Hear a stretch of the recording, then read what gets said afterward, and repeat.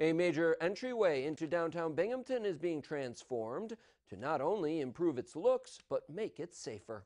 Construction of the $2.2 million State Street Gateway project began today. It focuses on the stretch of State from the bridge to the intersection with Hawley Street. The section of road will be milled and paved and will receive new curbs and striping. One key objective is to slow down traffic coming from the Vestal Parkway and allow pedestrians to cross the street more easily.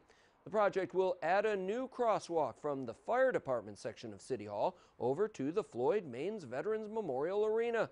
There will be a street light there where walkers can activate a red to stop traffic and cross. It's not just about the milling and paving and the lighting and the landscaping.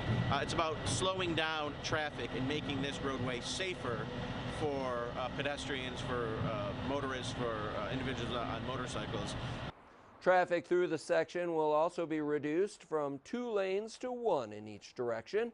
Plus, the 2 triangular pedestrian islands known as slips at the corner with Hawley will be removed so that right turns will no longer be able to just yield, but will need to come to a complete stop in a right turn only lane.